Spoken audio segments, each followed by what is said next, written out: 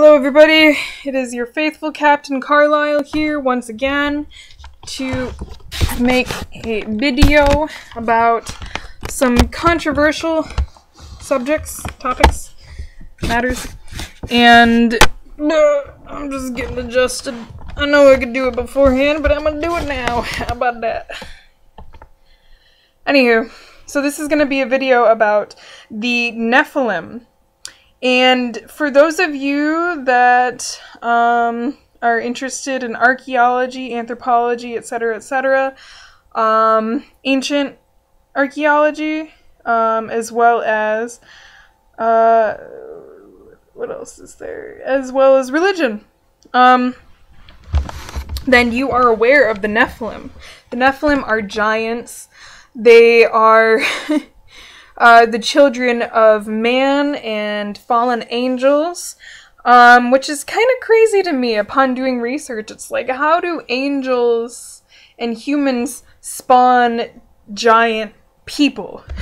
Like, how is that a thing?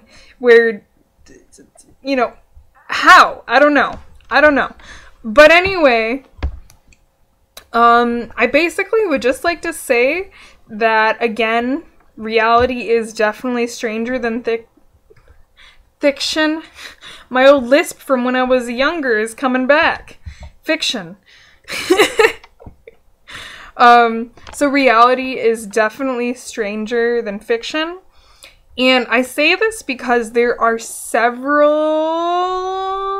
giant skeletons that have been found around the world that have been reported to the Smithsonian Museum, but they have gone missing right after that. You don't see these skeletons in any exhibits whatsoever.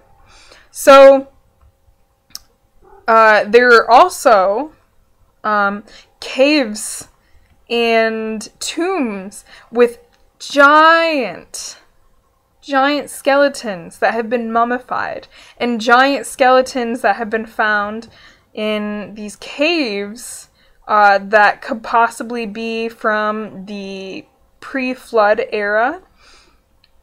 And if many of you are hyper scientific minded people, it's about time that you realize that if you want to be even more knowledgeable about science, then it's time to take into consideration the spiritual aspect of things, the fictitious aspect of reality that is extremely probable.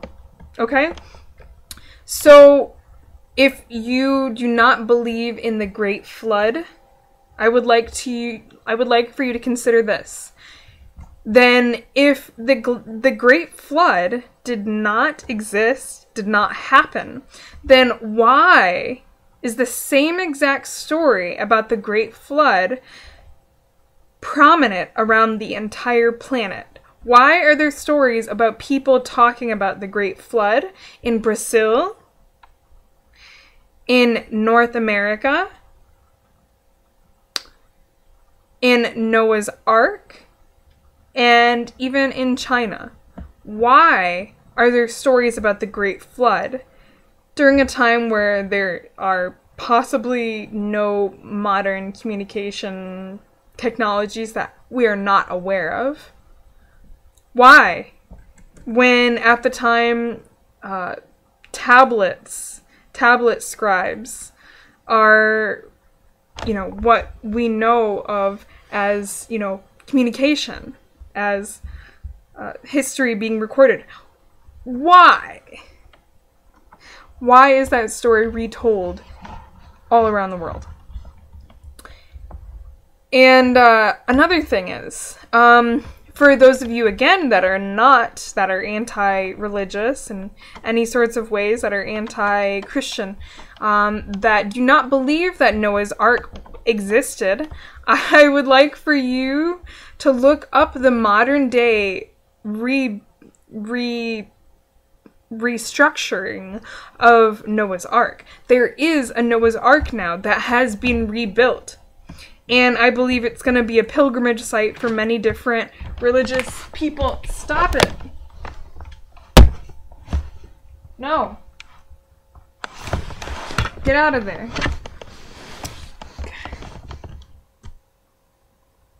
She's trying to sit on my artwork.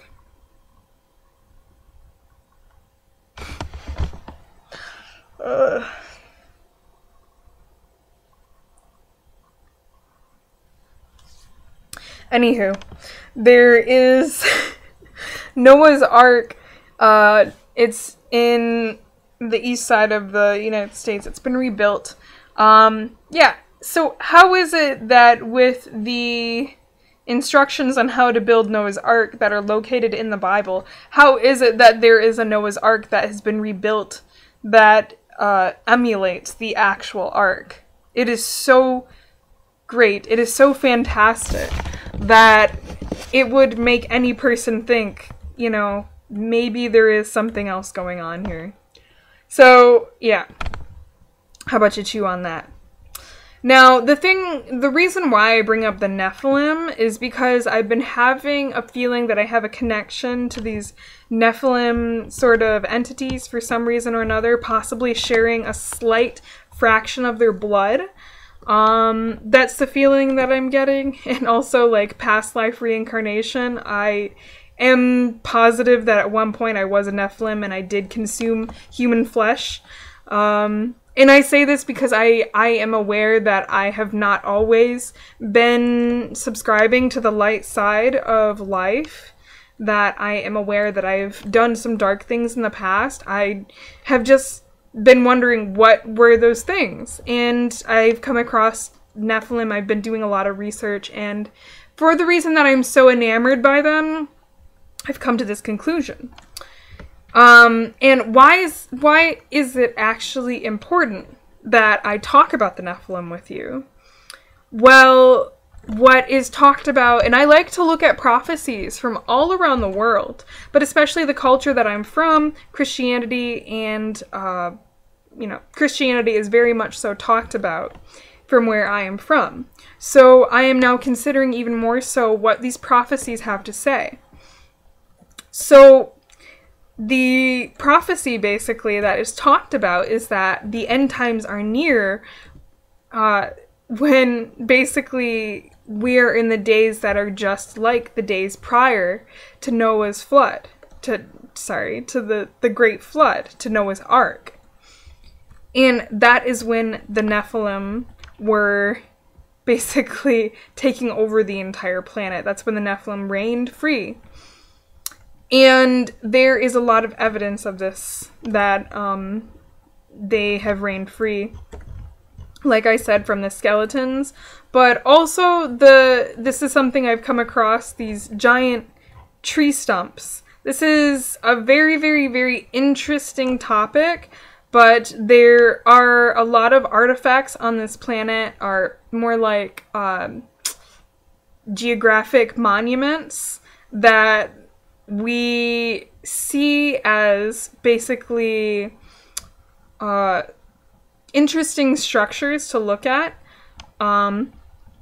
So what I'm trying to say here is that there are evidence of giant tree stumps that have been, what's the word?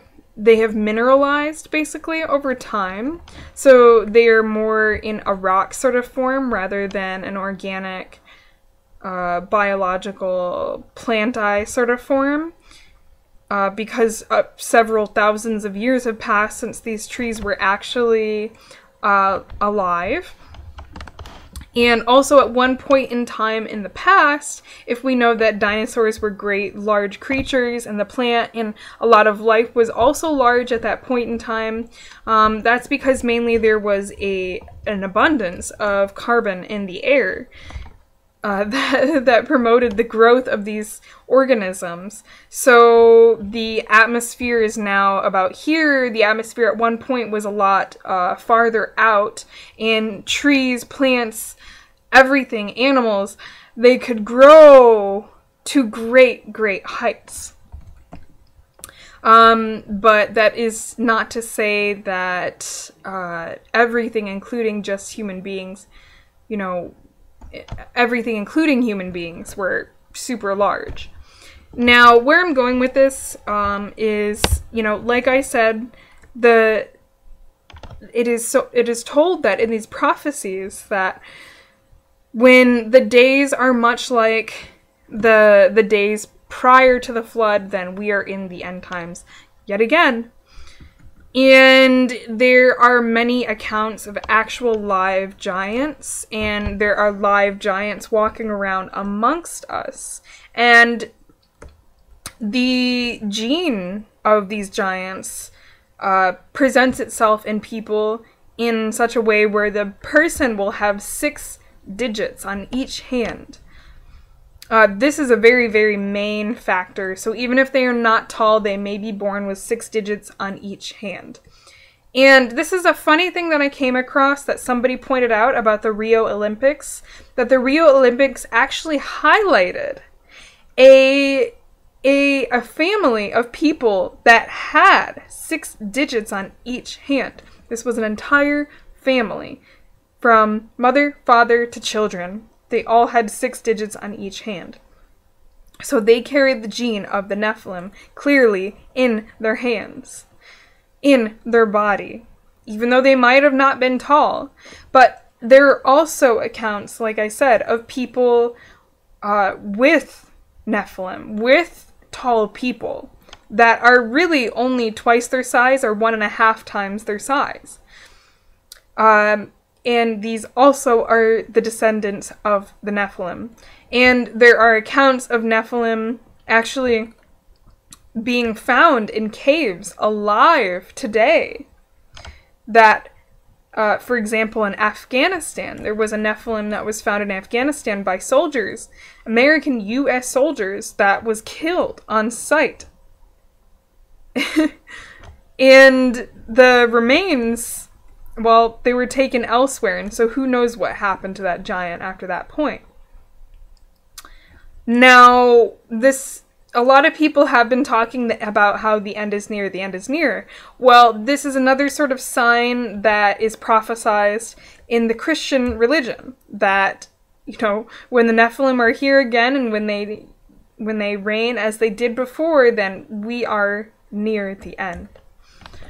So that's just an interesting topic. And, you know, something that has also made me really want to talk about this topic is that actually in Japanese culture, as of late, in anime, they have been making animes about these giants, about the Titans, about the Evas. If you have seen Evangelion, they have Evas. And the people that pilot these Evas, these giant mecha-like beings, they wonder, what am I really piloting? And spoiler alert, if you have never seen Evangelion, basically they are piloting Evas. The Evas are giants. They're Titans. And so, also, Attack on Titan very recently has brought back the topic of the Titans. And, excuse me, the aspect about these Titans, about these Nephilim, the aspect that is shown in both of these animes is that these giants are cannibals. They eat the flesh of other giants. They eat the flesh of human beings. And that is what is talked about in Attack on Titan. So I have hypothesized basically that Attack on Titan, you know, showing the types of technology that they had in that show, I have the feeling that that is actually based on the pre-flood era, that the Attack on Titan is actually about that. That's just my guess, because I can see that actually being a real thing, where at one point, in some isolated landmass, that these people were so isolated because of the Titans that they could not reach contact with any other civilizations outside of their area. So it is quite possible that, you know, while Atlantis, while Lemuria was up, and while Dwarka was up, that at this point in time that, you know, there could have been civilizations that were so isolated because they couldn't handle the Titans, that, you know, they couldn't be in contact with anyone. So, I believe that's all I have for tonight. So thank you for watching. If you have any comments about this topic, please do comment. Any differing viewpoints, I would love to see that. Please keep it constructive down there, alright? Like, come on. Come on, buddy. Come on. Come on. Alright, so, yeah, if you liked it, you like it. If this is beneficial for other people, that you know, share it. Alright, so, yeah, what else? Okay, so a couple of announcements here. If you are interested in some of my artwork, there it is! Alright, I have an art piece up for sale on my Etsy page. I don't have it sitting next to me, so, or do I?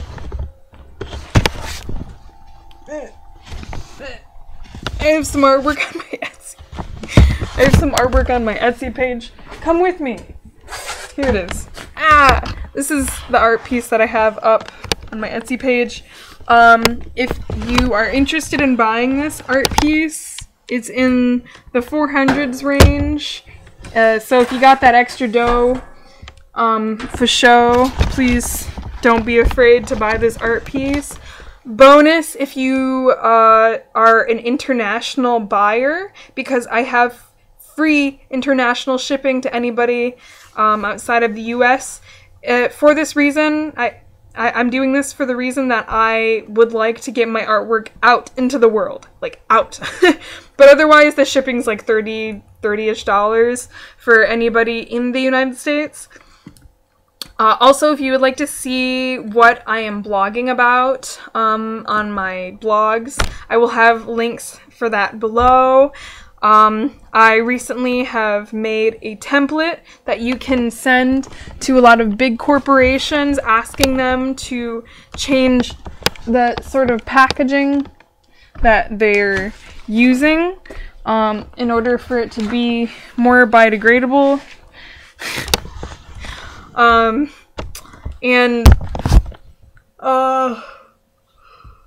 Yeah, there's some other things. I'm like pretending to yawn.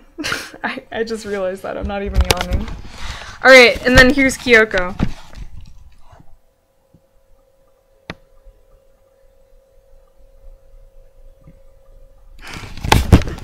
Alright, so I'll see you in the future!